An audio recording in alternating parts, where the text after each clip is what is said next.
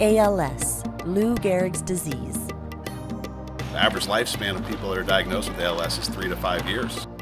My name is Corntoss, and I'm a young face of ALS.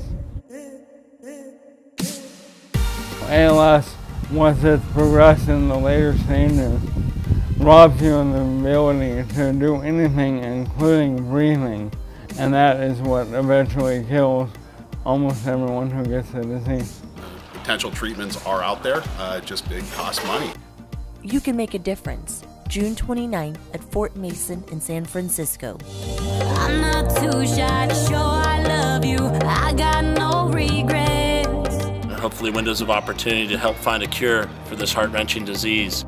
The Young Faces of ALS present the 2013 National Corntoss Challenge.